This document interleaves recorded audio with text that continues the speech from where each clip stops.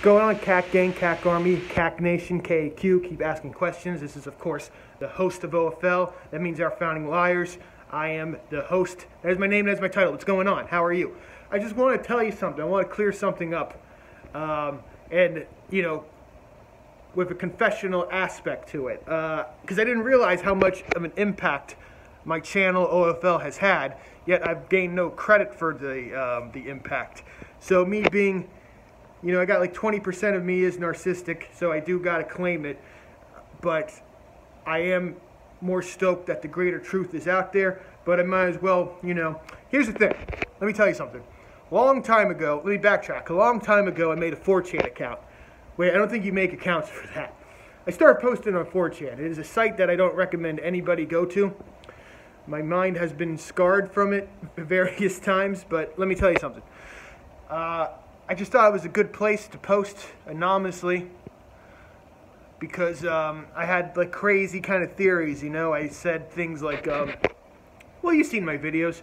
It's the same things I put on my videos. I typed in verbal form on 4chan, like the season of autumn being fake.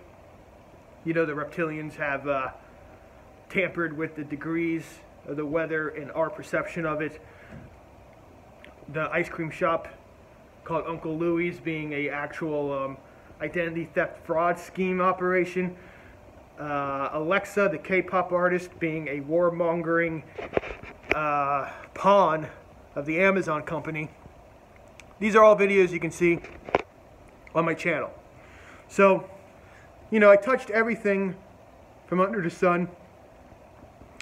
And naturally, of course, if I'm saying all these things, one of the things I'm going to talk about is, you know,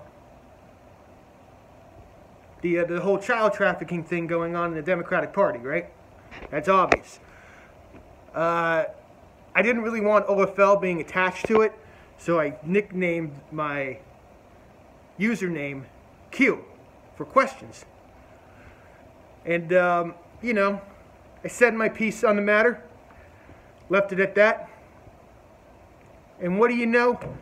I only learned recently through the debate, the town hall debate, when it was brought up, that QAnon, which is what people are calling it, has taken off, and people are asking questions, and people are mad too. Apparently, hashtag Save the Children is a bad hashtag, and I'm supposed to apologize for wanting to save the children, you know what I mean? So, the thing is, Q is not a government official, it is an outsider journalist, meaning OFL, okay? I'm putting myself at risk telling you all this, but I just thought I'd come clean, keep asking questions. Maybe I'll do a Reddit AMA or something with the real Q. I'd be happy to ask or answer any questions that only the real Q would know, if you don't believe me, okay? So keep asking questions, subscribe. I got $1 a month Patreon. If you like one video, it's worth it. And I got an exclusive feature coming that I am pumped about, and I'll talk about it next week, okay? So keep asking questions.